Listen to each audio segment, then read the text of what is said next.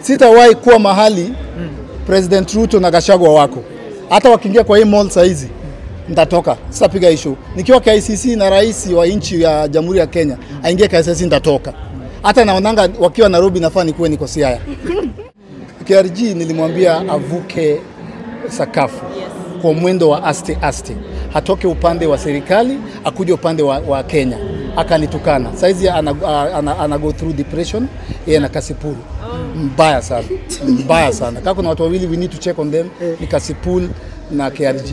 Niliwaambia ndugu, kwa hii mjadala wa Kenya versus serikali, naomba kwa mwendo wa aste aste, vuka sakafu, kuja upande. Akasema upumbavu nini. Saizi we need to check up on them, we need to pray for them. Been a minute. Kuna Eric Omondi, tuambie what are we doing here? We are tumekuja hapa kutoa stress. Niliwaambia the nation is depressed. Watu wako na mashida mingi sana, manyumba zimefungwa, watu wana school fees. Unajua stories Kenya me go through. Na mimi niliban comedy last year, nikasema there's nothing to laugh about. But wacha tuchukue break kidogo. Watu wacheke kidogo, alafu tutoe stress. Hii ni therapy poa sana.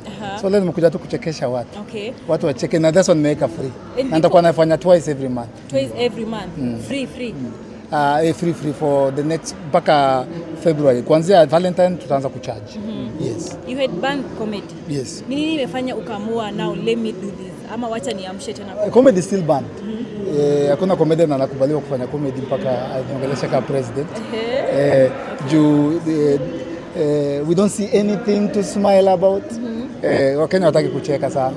So but pia ugali na mboga kila saa inabu. So once naona naweka kanyama.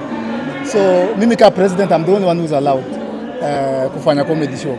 But otherwise nili request comedy shows zote zifanywe Tanzania, Uganda, America, Canada, Dubai. Hapa Kenya hatutaki kucheka. Hatutaki kucheka. But president is above the law. President is above the law. Yeye anaweza chekesha. Na mtu akitaka kuchekesha anakuja kwa ofisi, tunaongea, nasikia jokes zake. Na jokes zake lazima zikuwe na zina enjoy gava Ruto. Lazima zikuwe na Ruto must go. Kama hazina kwenda hata crazy Kenya enda onde show yake. Afu tu anaongelelea show yake. Afu tu anaongelelea Ruto. Anaongelelea Dani. So hiyo nimempea stamp. So kama unachekesha tuchekeshe, na unachekesha ukipiga serikali. Nimeitwa comedian, cloud chaser, philanthropist, activist. Nimeitwa jina zote. Na zote mimi nazikubali kwa sasa. But hii leo ni comedy, si ndio? And Eric, kuna story juzi KRG posted something, akasema anataka kuachana na Kiki, anataka kuachana anything to do with social media. And I know you guys are friends, mnaongea na KRG. Have you tried to check him up? Alisema anaachana na kila kitu like Kiki. Yani alisema hiyo ni Kiki hiyo. Hiyo kusema hiyo ni Kiki. Kusema mimi naachana na Kiki, hiyo ni Kiki. Hiyo ni Kiki. KRG nilimwambia avuke sakafu kwa mwendo wa aste aste. Hatoke upande wa serikali, akuje upande wa Kenya. Akanitukana. Saizi ana go through depression, yeye na Kasipul. Mbaya sana. Mbaya sana. Kama kuna watu wawili we need to check on them, ni Kasipul na KRG. Niliwaambia ndugu, kwa hii mjadala wa Kenya versus serikali, naomba kwa mwendo wa aste aste, vuka sakafu, kuja upande. Akasema upumbavu nini. Saizi we need to check up on them, we need to pray for them. Hakuna tofauti ya KRG, Kasipul na Arsenal fans. Ni watu tu wako pamoja. Ni watu wako na issue zao. Wewe mwenyewe umejaribu kuongelesha? KRG rafiki yangu. KRG rafiki yangu wa dhati. Niko na videos, mimi niko na videos nitakutumia Trudy. Niko na videos nimeshikilia KRG hapa. Akilia. Ndakutumia mwanangu, na si ngoma, si kiki.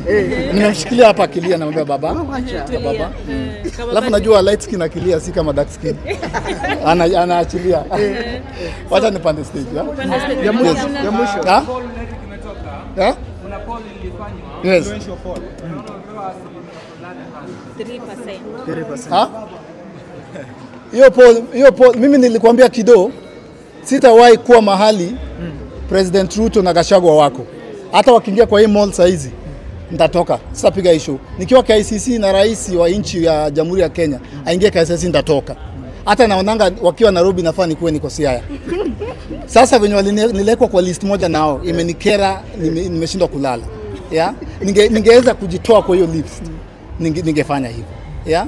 Manake first of all I appreciate the fact that Infotrack, wanaitwa Infotrack, ukiangalia pale kuna wasanii wangapi? Wasanii wangapi kwa hiyo list? Wewe wako watatu. Nani na nani? Jamani, sasa kuna msanii? Msanii yupi? Hamna msanii. Hamna msanii, politician. Hakuna msanii, si ndio? Hakuna msanii. Kuna msanii hapo kwa most influential? No. Sasa mwambie Oga Obina, mwambie Kasipul, mwambie KRG, mwambie BN, mwambie Calligraph, mwambie Industry. President akikohoa wanatoa kofia, wanasimama. Yeah? Nikisema tunaenda hivi, tunarudisha ile play 75. Ni Mungu, hiyo ni Mungu, sitakataa. Hiyo ni kazi ya Mungu. Lakini pia ni Mungu pia anaonyesha kwamba wengine wetu Mungu alitubariki tuanze mapema. Kuna ka wisdom tuko nayo. Unaelewa?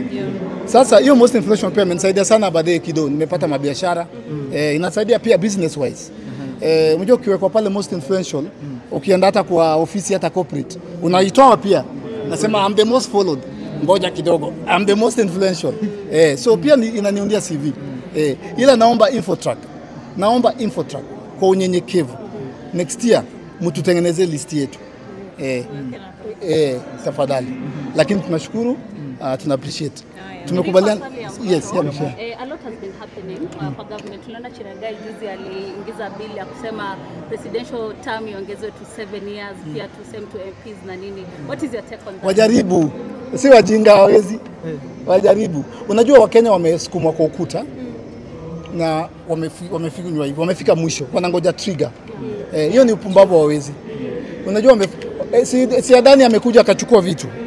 Adani amechukua Adani nimesikia amesign. Umeona watu wameongea? Hawajaongea. Sijui watu wamenyamaza. Sijui new funding model watu wamenyamaza. Hiyo wajaribu. Wajaribu hata kudiscuss, wasipitishe, wapeleke tu Senate, wawashe mic wajaribu kudiscuss ati leo tuna discuss, wasipitishe, wajaribu kuongea. Yes. So, especially on social media. Yes. What do you have to say about that in regards to, because what has been happening on the side of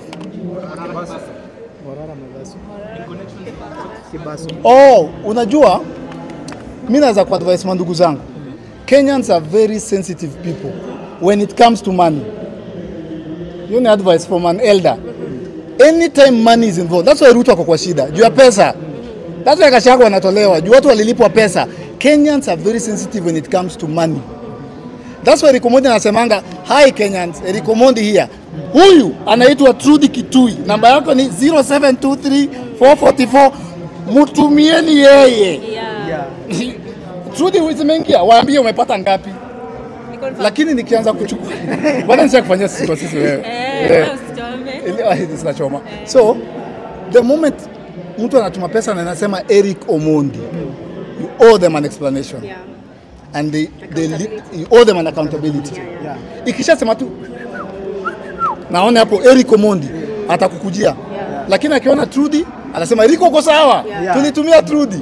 That's my advice. If you are I'll avoid that. Thank you.